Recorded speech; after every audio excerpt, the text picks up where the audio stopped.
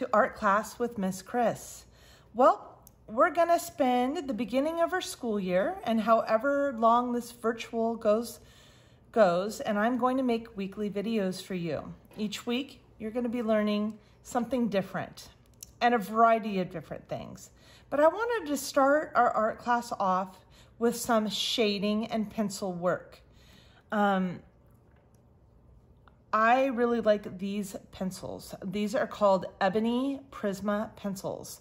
And this lead gets super dark. And it's really, really, really incredible for shading. Also, I have a blending stick, kind of looks like this. And this helps you blend the graphite pencil to create all different kinds of effects. You'll also need a pencil sharpener. You're actually going to be sharpening your pencil quite a bit. An eraser, any type of eraser you have. And I do like to have just a number 2 drawing pencil around. This is really easy to erase and the lead is really light. See, if it says 2B, as it goes up, like 2B, 3B, 4B, 5B, 6B, you get a variety of different strengths in the lead. So 2B is very light, and this ebony, I don't even think it has exactly what it is, but I would give this pencil a 6B or an 8B. You can get super dark, even almost black with it. So those are the materials that we're going to use today. If you don't have a blending stick, don't worry about it. You can also use your finger. The oils in your finger help shade as well, but these just make it really nice. So I do recommend getting these in your future if you like drawing with pencil. All right, so we're gonna start our unit off. Unit 1, we're gonna look at some artists, and our first artist is going to be a photographer that I just admire. I've admired his work my whole life. He is a landscape photographer. His name is Ansel Adams. All his work is in black and white, and he was alive. He was actually born in 1902, and he lived to 1984. And he created some of the most beautiful images of our natural world. He loved national parks such as Yosemite and Joshua Tree. He would go to our national parks and just observe and take pictures and develop them. Quite different than the way we develop things now. His was all in dark rooms and took hours and hours and hours. So he was passionate about what he did. And so I do want to show you this piece really quick, because this piece right here is one of his photographies of a tree, an oak tree. And we are going to make an oak tree today. I'm not going to copy this exactly, but I'm going to be inspired by this piece. So anyways, let's get started with that. Here we go. So the first thing I'm going to do is I'm going to get that just regular number 2 pencil, and I'm going to make a horizon line. Now the horizon line is where the earth and the land meet, and it's going to be right in here. And this is going to be just a line that kind of goes through your paper. Okay. Now this is where the land is, and this is where our background is. And our tree is going to grow straight up through the land. So next thing I'm going to do is I'm going to create the basis of my tree. So I'm just going to get this 2B, and I'm going to start in the land. Towards the middle of the paper would be great. And I'm just going to start by coming up through the trunk. This is going to be the trunk of our tree. And this trunk is going to go straight up. As it goes up into space, it is going to get skinnier and skinnier. We're just going to kind of curve it and wind it and stop. Okay, see how it kind of got skinnier as it went up? And it doesn't really look like a tree now, but bear with me, we'll get it there. So the next thing I'm gonna do is I'm gonna add on this trunk. Kind of looks like a flame right now, but we'll get it to look like a tree. So I'm gonna come right here. I'm gonna start once again at the bottom. I'm gonna come up a little bit. Right here, I'm gonna curve. I'm gonna make a curve. That's gonna be the top of my tree. I'm gonna curve, and I don't really have a plan right now, but I'm just gonna go for it. I'm gonna come over like that, and then I'm gonna come back. Come back right here, and I'm gonna come out. And watch what I do right now. I'm gonna take this line and I'm going to branch it a different way. So we have kind of like a shape like that. Now I'm gonna come over, back over here, and I'm gonna come this way, and I'm gonna come this way. And now you see how I'm creating branches. Now I'm just gonna play with this for a little bit. I'm gonna just come over here. And as the branches move out to the end of the tree, they get skinnier and skinnier. And that's just the way trees work. So I'm gonna come out and I'm gonna get skinnier and skinnier. So there's my 2 first branches. Now, what I wanna do right now is spend a little time to make lots of smaller branches on these branches. So I'm gonna come out and I'm just going to, and you can just take your time. And the thing that's nice about these YouTube videos is you can always stop, you know, work on a piece for a little bit, press play again when you want to come back to where I left off.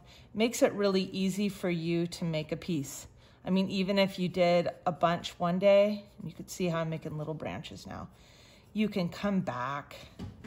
You can come back the next day and continue where you left off. When you take this art class, which I'm posting on YouTube, subscribe to my channel. And that way you're gonna get alerts every time I post a YouTube video. And for the purposes of this art class, it's gonna be every Monday. But as you're gonna see when you subscribe to my channel, I have a lot of different YouTube drawing tutorials already up there. And you can grab onto any of those. Say you get done with this tree really quick, you can get on that YouTube and do something that maybe you haven't done before. There's Volkswagen buses, sharks, sun and moon designs. Some of them, because you guys are middle schoolers, some of them are for very young kids. So, I mean, they could be for your siblings, younger siblings. But for you guys, I would stick with the more advanced projects like this. So, all right, so do you see how I have come off these branches and made smaller branches? It's actually kind of fun. And I don't really, as I said, I don't really have a plan. I'm just coming right off, going forward, making littler branches. And I think I'm gonna stop right about there. All right, now I'm gonna come on the other side and I'm gonna do the same thing. I'm gonna start lower and I'm gonna work myself up to the top. So I'm gonna go a little higher this time because nature is not perfect. And that's the most beautiful thing about it. It's not, there's no rhyme or reason. Every tree, even the same type of tree, grows differently.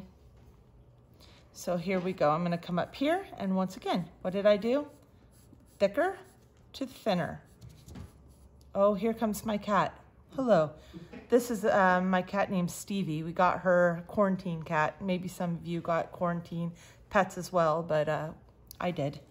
So I'm gonna continue on and I'm gonna come down. And if you watch some of my other videos, I have my other cat that likes to sneak on them. Makes little visits every once in a while. So here we go. Thicker to thinner, okay? I'm just making branches off branches. And they're not straight, you know what I mean? They're not straight lines. Branches curve and twist. Here goes my smaller branches, my little smaller branches. Trees are actually really fun to draw. There's lots of different types of trees. Okay, here I go, smaller branches. So I'm actually gonna move to my Prisma color because I have a really good flow right now, and I am gonna start, you can see, watch, look how dark. Look how dark I can get that lead. It's so dark, I love it. So I'm gonna come up now and I'm gonna start working higher branches. And I'm inspired by Ansel Adams, but I'm making this my own. I think it's really fun to be inspired by other artists and other types of art. Art is really fun to look at. Like if you like Ansel Adams and you like photography, I think you should go on YouTube or just Google, look up his work, check it out. Another really cool thing about Ansel Adams is as you grow older and you start traveling more, living in cities, there are Ansel Adams art shows that move around our country where you can go someday and see his work and be inspired by it. And some of you that are listening today may already really love making photography. It's really fun. It's very different now than the way he used to make it. But Ansel Adams, actually, he started making photography when he was a young teenager. His parents, he's from San Francisco. His parents would take him to the Yosemite Valley, which is not too far from San Francisco, about 4 hours. And he loved it. And his dad gave him a camera. And he literally fell in love with the camera and just started becoming a photographer. He went back year after year and started taking pictures. So that's a really great thing about growing up, is you never know when that one thing is going to be given to you that changes your life forever. I know I'm talking a lot about Ansel Adams, but I've been reading about him, and another thing I thought was really interesting about him is he was a young child during the Spanish flu. And the Spanish flu is compared to what we're going through now, all of us, our coronavirus. It was in 1918, it was the coronavirus of now, and he got it as a child. He got that Spanish flu, and he survived, and his family survived it. And I was reading that when he was having a hard time, it was taking him a long time to feel better. And one thing that his parents did, because he loved nature so much, that they took him to Yosemite to help him heal. The fresh air, the peace that he felt as a child there, and it helped him. He actually survived and got over it. So, you know, that was really inspiring to me, that he also, you know, went through this time when he was a child and got through it, just like we're all going to get through it just fine as well. All right, so there we go. I have kind of a general cool tree with lots of little branches. That takes a little time. But what I'm going to do now, and I'm going to go as fast as I can because I don't want to bore you, I'm going to go in and I want you to watch. I'm going to go in as fast as I can. I may have to sharpen at some point, but I'm going to go in. Look how dark that gets. It's so fun. I'm just going to go in now and fill in my tree.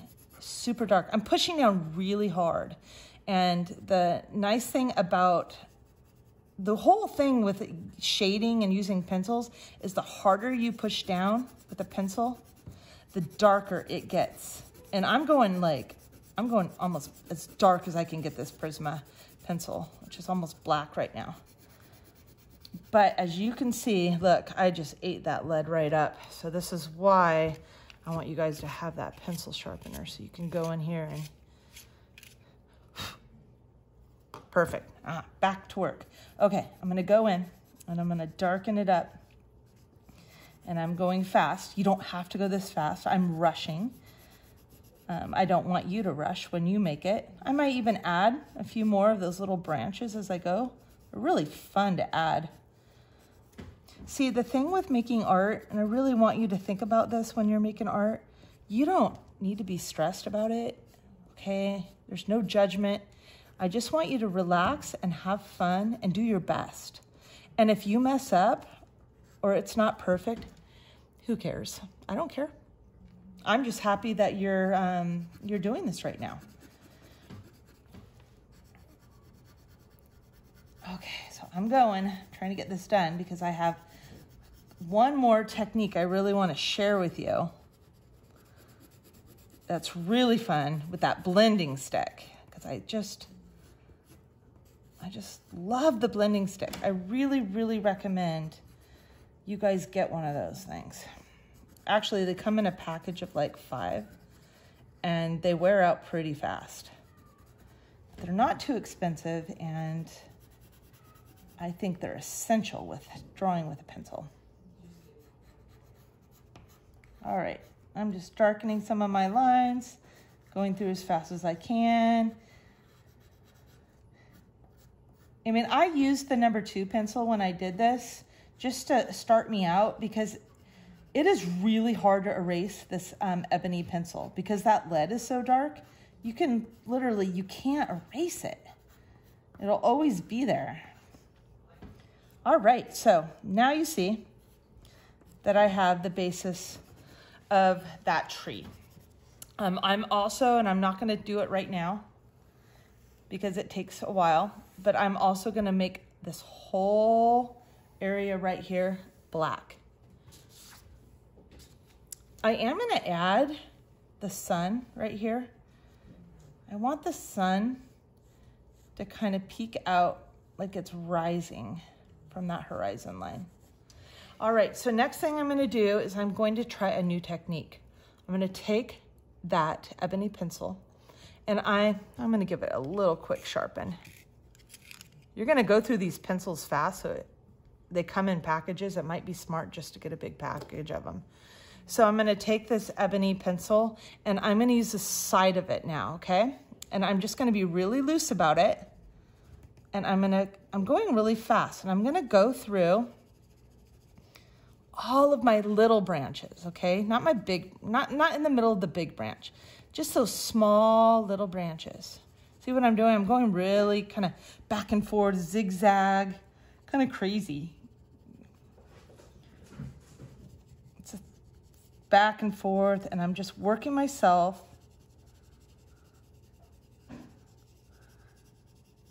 around my tree, back and forth.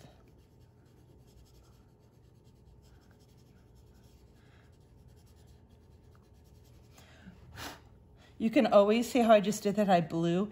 You can always blow that lead off because it gets messy. And your hands after you do a pencil drawing, especially with this kind of ebony lead, your hands are gonna be really dirty. So you're gonna need to give them a good wash after.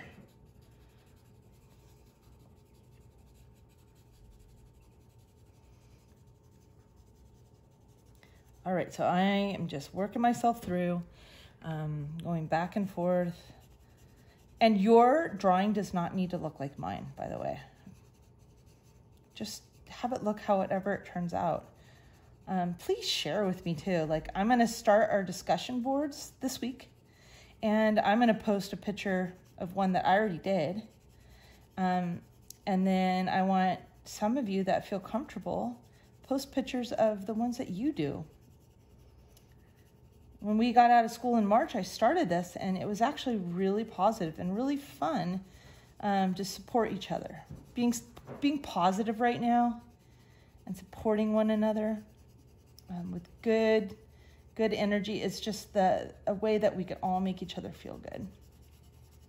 And art is fun. Just realize that. Art is fun. Okay, so see how I did that? Now watch what I'm gonna do. I'm gonna grab the blending stick and I'm gonna come through my piece and I am gonna go right over all that work. See how I'm going over it? So what the blending stick does is it takes the pencil and it smears it. So you get lighter, I'm gonna use the word value, okay? Not like money value, but value in art is the variety of lights and darks that you get. from shading. So that would be black value, and that would be like a soft value, a mid-tone. So that's a good word to keep in your art vocabulary, value.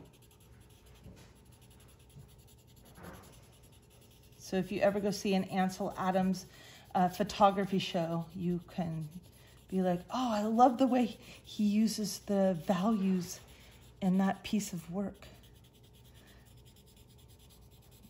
Alrighty, so as you can see, it's actually really fun. Now, if you don't have a blending stick, because you'd have to order one, takes a little time, you can use your fingers. The oil in your fingers also blends out the pencil.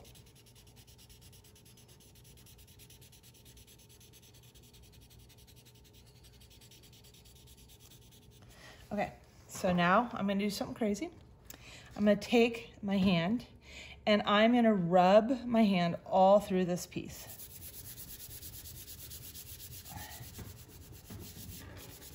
This is where you're gonna need to wash your hands after you're done with this, because art is a messy thing. Maybe that's why I like it so much. So that is just creating a nice kind of shade behind this piece of work. Okay, woo, I'm going all over the place, sorry.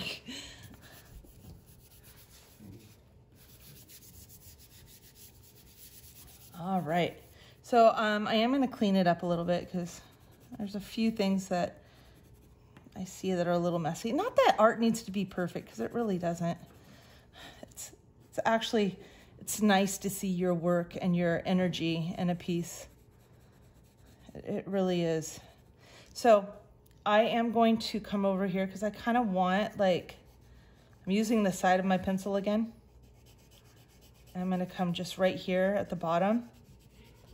I'm going to add a little bit darker value right here at the bottom. Kind of like the morning sunrise. This is in black and white, where it kind of has different colors as that sun comes up and starts brightening up our earth. I love sunrises. I mean, I don't see them that often because I like to sleep in, but man, they're pretty. But here's another thing, and I know I'm talking a lot today, but as you work on top, see, I brush my hand and I have all this light value back here, but as I add to it, it just builds it. It builds it up, builds up the tone. So I'm going to show you this, because this one I did a while ago. I actually did it the opposite direction, but I do want you at the bottom to fill all this in with like a really dark value or pencil. Just really go hard down here to create that almost silhouette, the outline of our piece. So here we go. First piece, have fun. Work on making this oak tree based on, here it is, an Ansel Adams photography piece. And enjoy the process. And then we're gonna meet again in a week, and we're gonna do something completely different. Each week will be completely different. So next week, we're gonna do a Picasso, which we're gonna add some color to. So have a great week. Enjoy your art making process. Get dirty, like see my hand? Go for it, get dirty. And I'll see you next week. Take care.